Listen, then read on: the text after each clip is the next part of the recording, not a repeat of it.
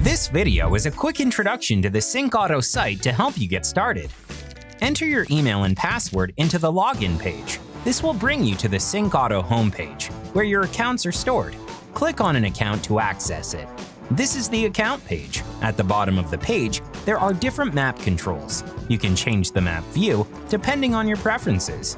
Zoom in and out of the map using the zoom controls. If you want to return to the initial view of the map, press the Reset button. Use the mini-map to zoom into an area without adjusting the main map. The full screen button allows you to view the map without the navigation bar.